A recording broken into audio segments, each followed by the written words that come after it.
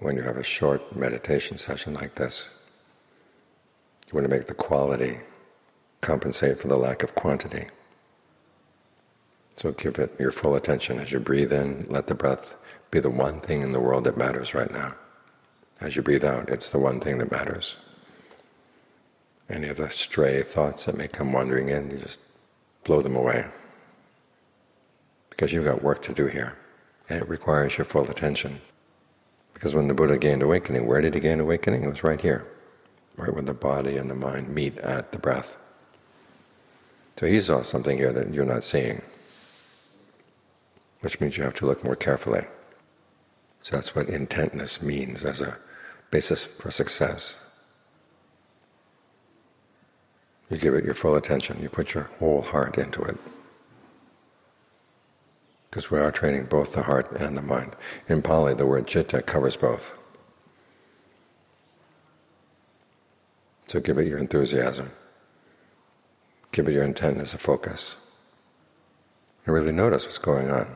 When a distracting thought begins to appear in the mind, how does it begin? All too often we're aware of the distractions only when we're in them already, when we've been kidnapped by them. One of the Forrest John's images of you're sitting here and all of a sudden someone comes with a big sack and slips it over your head, carries you off, and dumps you off someplace else. In other words, you're here and then you're someplace else. What happened in between? Well, what happened in between is what you want to know.